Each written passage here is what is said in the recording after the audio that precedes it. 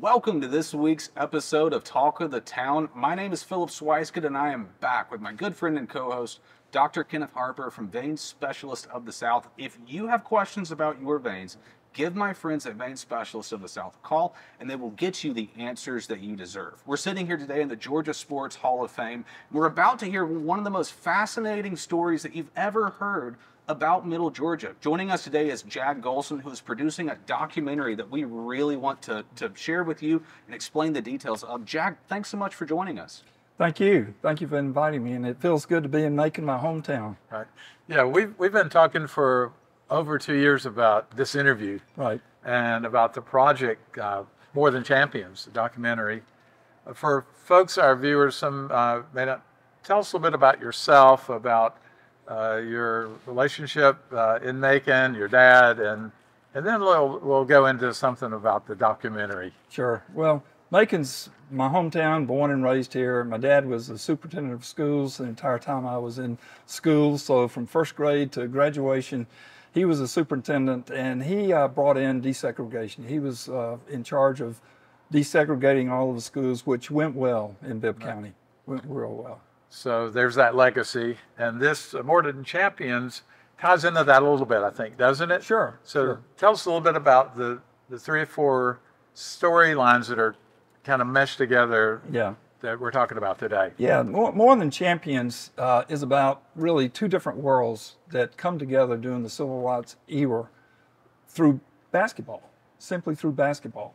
It includes a small basketball school or basketball team from a small, predominantly white high school, Mark Smith High School, that won the state championship in 1969 in the large school classification.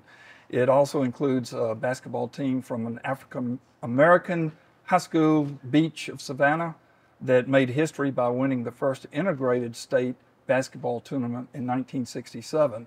Beach had a player by the name of Gator Rivers that was super talented. Gator ultimately became the best ball handler in the world and joined the Harlem Globetrotters. And Gator was going to join me today, but Gator had a medical emergency, and I'm wishing him well for recovery. Also, Sam Oney is part of this documentary. Sam is the first African-American student to attend Mercer in 1963, and the story includes the challenges that Sam faced moving from Africa to America to get an education during the Civil Rights era. Okay. So fascinating, those 3 stories intertwined. We look forward to learning more about it in our interview today, and this show is going to be really good. Good. So I understand there was someone by the name of Coach Clifton that's very key to this story that we're talking about here. Talk to us about how he motivated you during this time. Sure. Coach Clifton, he was a star at Mercer, played basketball at Mercer. He's in the Hall of Fame there, and he was in his mid-20s when he took over our team. And he was very, very creative. He knew that in a couple of years we were going to be playing these very talented African-American teams. And so he said, well, the best way to acclimate y'all is you need to play with them. So Washington Park used to have an outdoor basketball court, and some of the best players in Macon, African-American players, played them at Washington Park. So he started taking us, dropping us off at the park. We started playing with these guys. And that was one of the things that helped us realize what we needed to do to improve our game.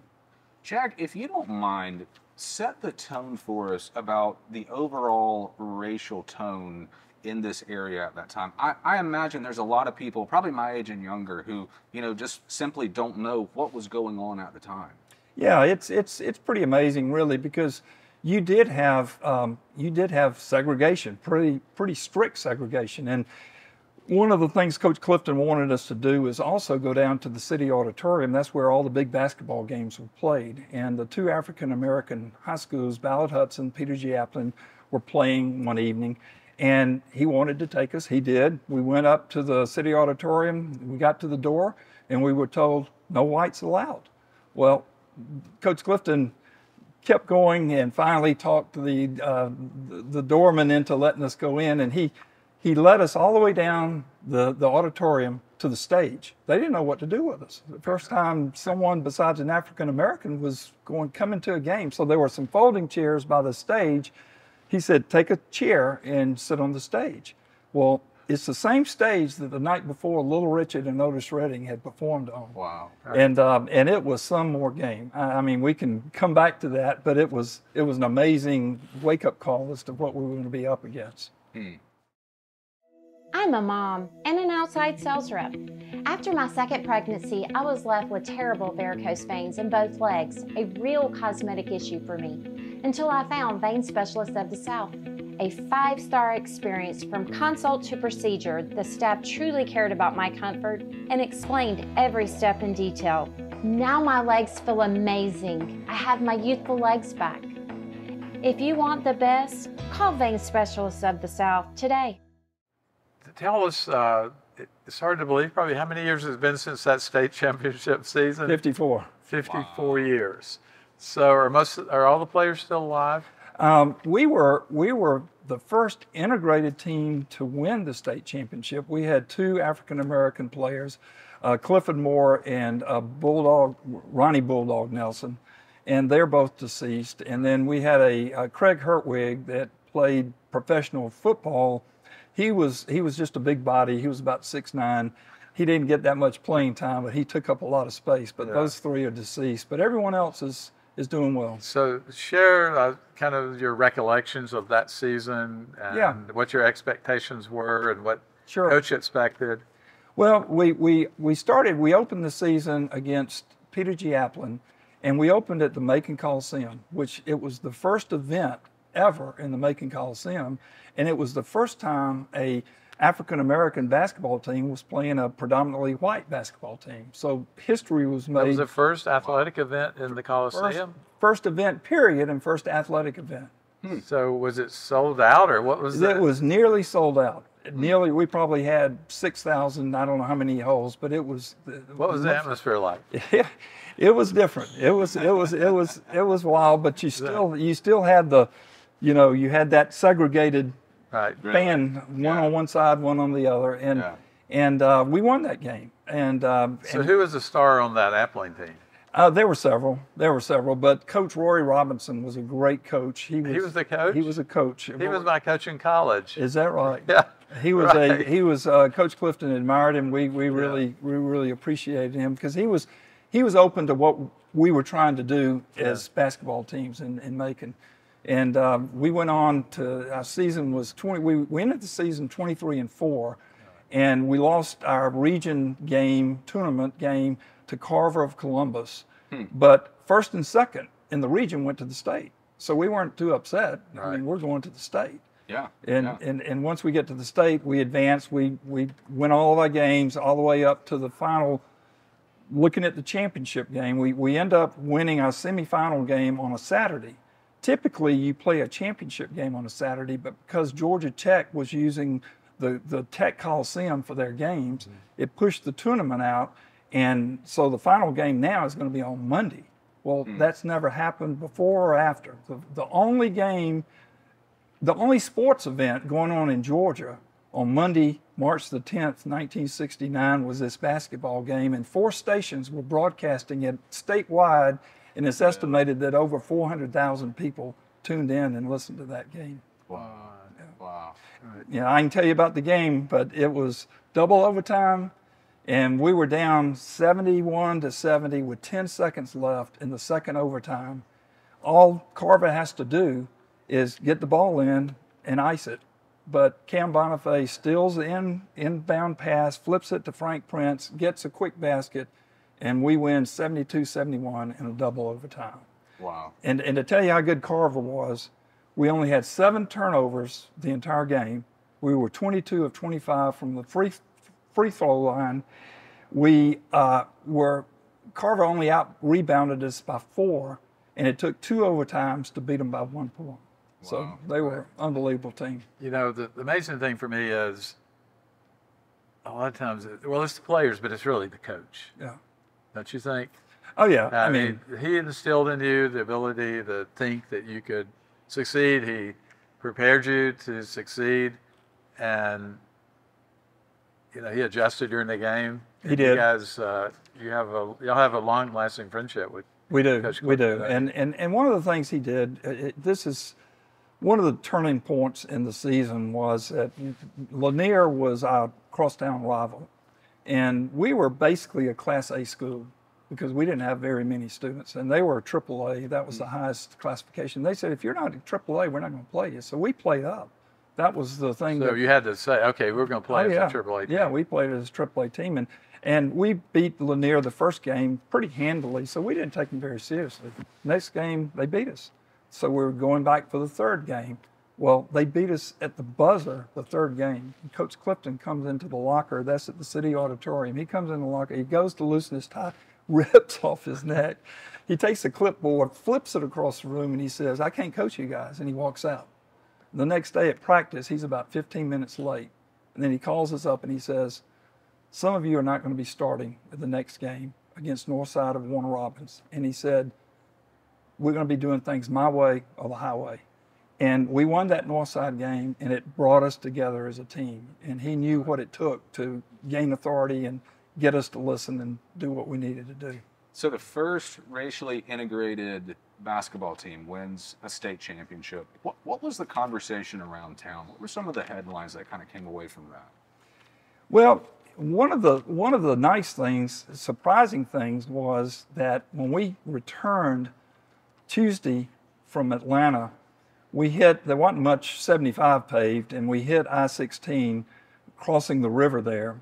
And we looked up ahead, and there were two fire trucks on each side of the highway, and they were shooting water. It was like making an archway, and there was a police car with lights on it. Coach Clifton said, must have been a bad wreck, and I guess they're going to take us through this wreck. So we go through this water arch, and the police car exits at Spring Street, where we were going to go back to the high school. And I noticed there are police cars blocking off the bridge, and we turn and go left, and there are thousands of people along the highway without regard to race, standing side by side, that came together as a community to pull for our basketball victory. And that was the rewarding thing. What perhaps the federal government could not do, our basketball team did, making together without regard to race. Wow. Now, I understand in this documentary there's someone by the name of Sam Oney, and you touched on him earlier. Can you explain his part in this? Sure. Sam, as I mentioned, Sam came from Africa. That was his home. He, for 100 years, a missionary group had gone to Africa, and they were looking to bring back converts to get an education, and Sam finally became one. And he came back, roomed with the basketball center for Mercer University named Don Baxter. He was the biggest man on campus.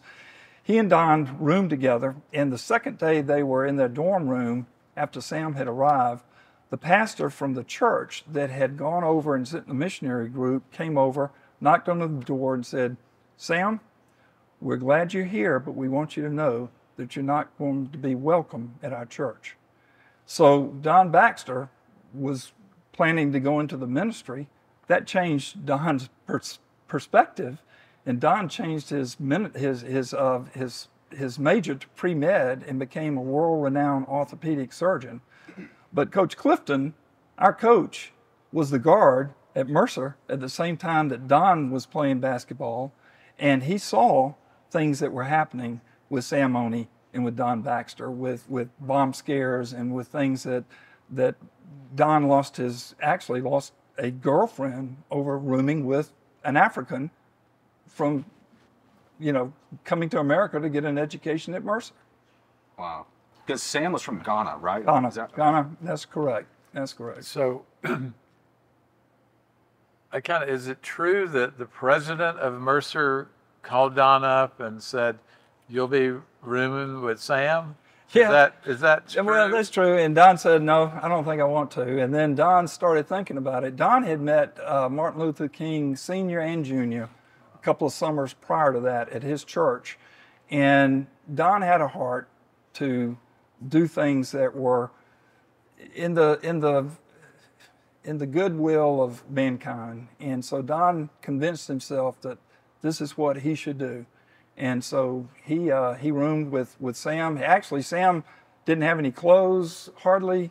Don took him down to Thorpe's, bought him a shirt, bought him a tie, bought him some extra shoes, and they found a church home. I think it was Vineville Baptist Church, where they ended up going to church. And Sam was the first member of the African American member of the Southern Baptist Conference here in. So where's Sam now? Sam is in Atlanta. Sam's retired, and Sam is in Atlanta. I wanted to have Sam here today too, but his health is not as good as it had been in the past. But he is a very gracious and interesting person, and he was treated. I'm sure it was very difficult because he had no idea the hatred that was associated with race when he left Africa, with missionaries that were loving and kind and reaching out to him, and then he comes here and he's in the middle of the civil rights movement. So earlier you mentioned Beach High School and Gator Rivers. There's amazing backstory to this, including Gator's life, but also the coach there, and the fact that y'all did play Beach High School along the way. Could you tell us, our audience, a little bit more about that? Sure. And just to get Gator on this one, we did win that game in the quarterfinals against Beach in the state tournament, 52-49. But Beach had won it in '67. They were runners-up in '68, so we knew they were good. So they were the first integrated African-American team to win the all classification.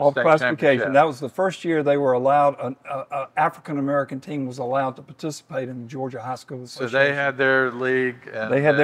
It was referred to as a GIA. Right. So they must have had a great coach too. They had a great coach, and Beach had won in their own league in the GIA. They'd won the state 6 times.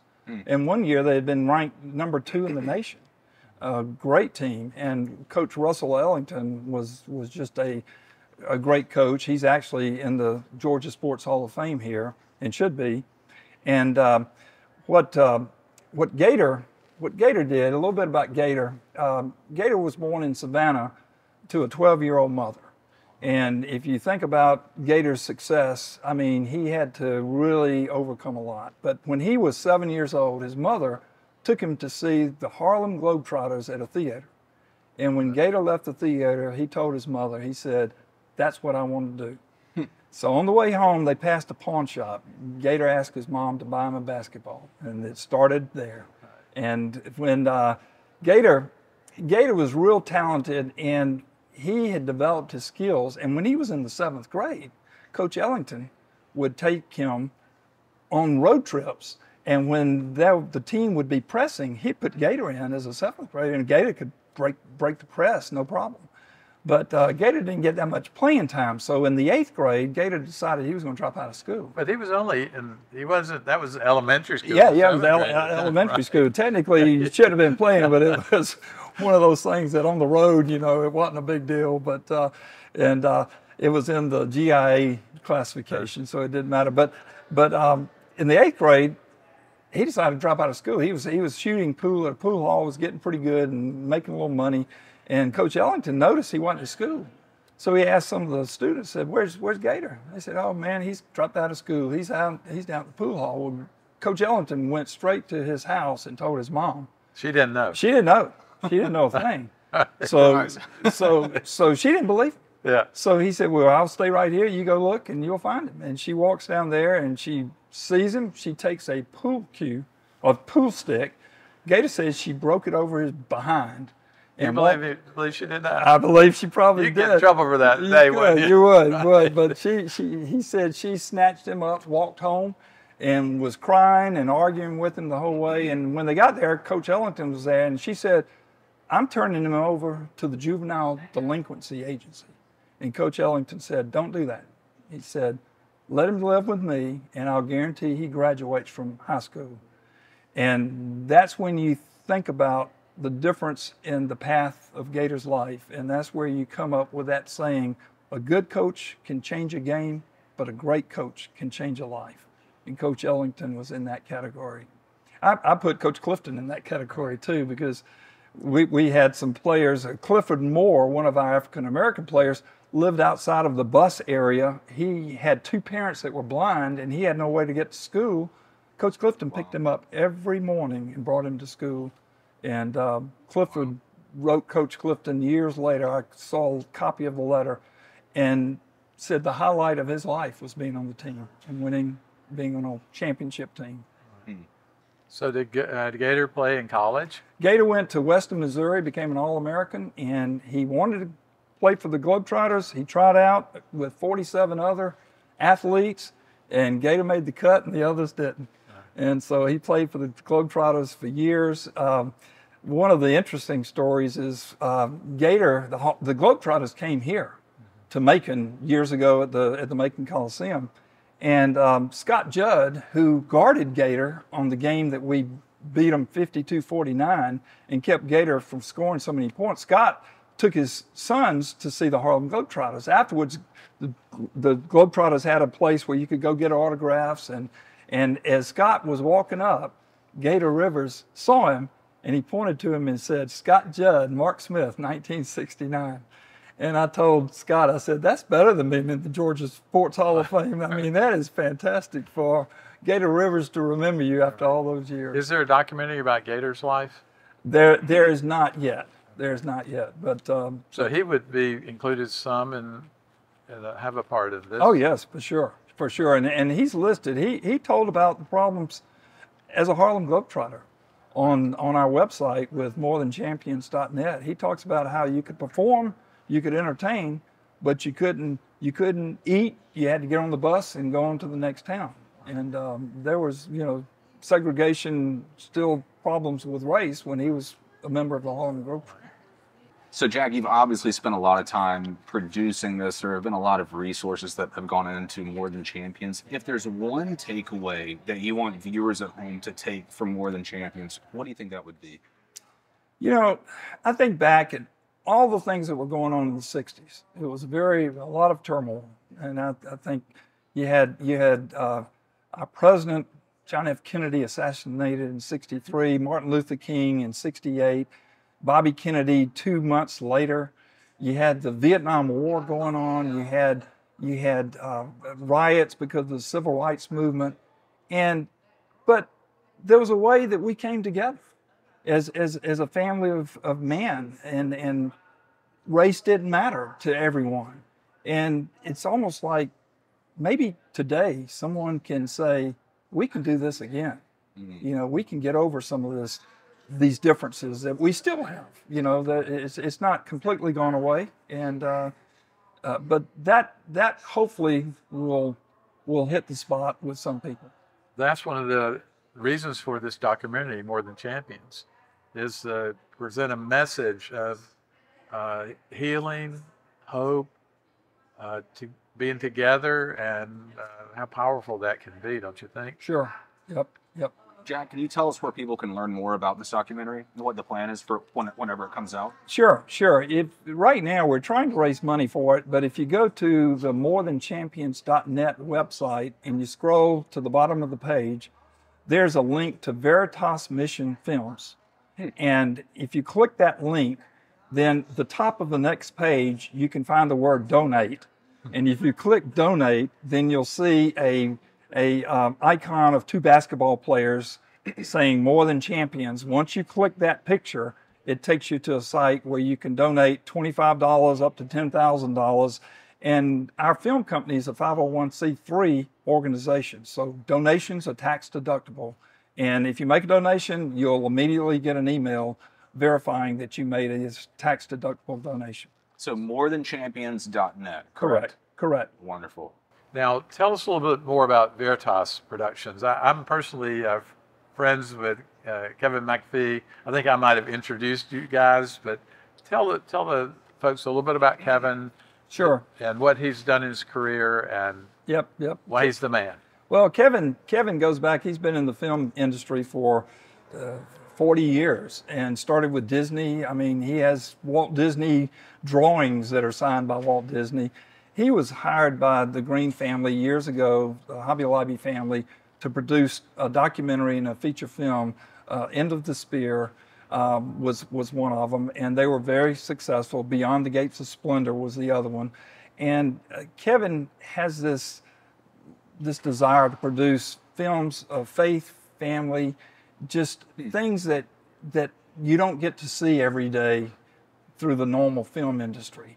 So he is committed to making these kinds of films, and he has several. When you go to that Veritas Mission Films, you'll see he has several projects he's working on, but More Than Champions is one of those. But just a great guy, and I know you connected us because he and Coach Hoffman were best friends, and you and I didn't even know each other. Right. You just knew about the basketball story, and you told Kevin, "Hey, you need to call this guy," and it's funny. That's the way things start sometimes. That's right. That's right. Yep. Yep. We have something extra special to kind of end the show with today. Jag bought the championship jacket from that historic game, and we're gonna have him help him don this jacket. I'll be the master's It's gonna be kind guy, of like the you know, master's to- deal. You'll have to take this To jacket don you off, with this. and we're gonna put this championship jacket on. And we hope that you guys will help Jag and the team and Kevin fund this so we can see this theaters in the future. Go It still Dogs. fits. Mark Smith Boys. That's right. It does. Okay. Yeah. Thank you. Well, Jag, thanks so much for joining us. Again, it's morethanchampions.net if people want to view this or if they want to donate to help important causes like this. We really do appreciate it. Thank you. It's been a pleasure. And thank you guys for joining us. As always, stay tuned for where me and Dr. Harper might show up next. You never know where it might be.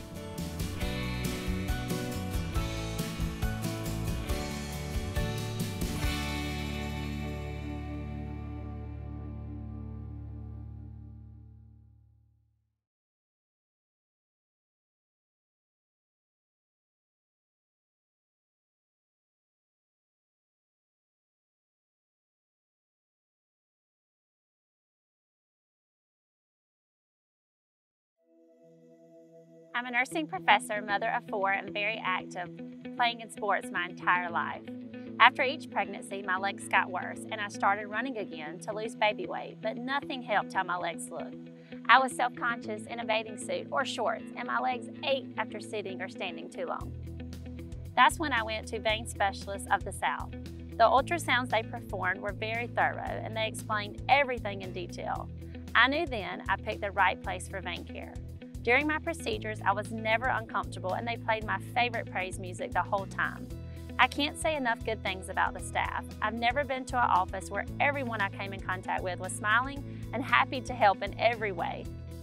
I'm very happy with how my legs look now. It's a drastic difference, and I have confidence in myself again. If you need vein care, I encourage you to call Vein Specialists of the South today. It's the best choice you'll make.